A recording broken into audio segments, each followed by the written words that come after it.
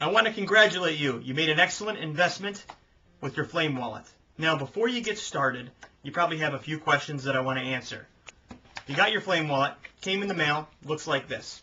Hopefully you opened it up, found the directions. That's where you found the URL to come to this website so you can find a little bit more about your Flame wallet. This is what your Flame wallet looks like.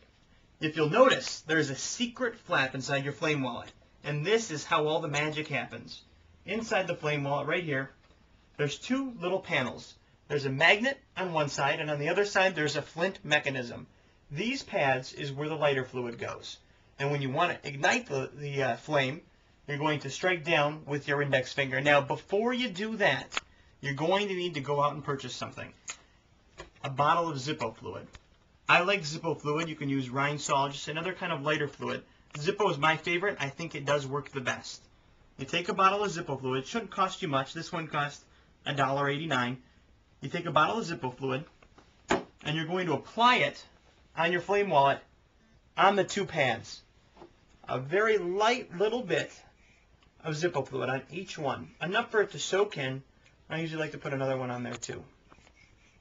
Now I do this every morning when I get up in the morning. It's routine. It's like I brush my teeth, I put the gel in my hair, I put Zippo fluid in my wallet.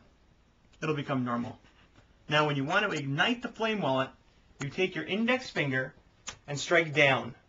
You have to go like that to get both sides lit. Now, when you open it up, because of the magnet there, it should keep it closed. Now, there's a couple things I want to point out to you. One is if you're not lighting up right away, you're going to need to take a screwdriver and adjust the screw. What there is there's a flint in there with a spring. And I have a little bit of one right here. I'll bring it up to the camera to show you. This is what it looks like. Now I'll put a white background behind it. It is a spring with a flint on top of it. Just like that. That is your flint. That gets screwed into the wallet right there. And then there's a screw that goes on the end of it. That's your mechanism. So you're going to screw it in to adjust the tension. If you're not getting a consistent flame right off the bat, the first thing I want you to do before you email me is to take a screwdriver and adjust the spring tension with your flint mechanism.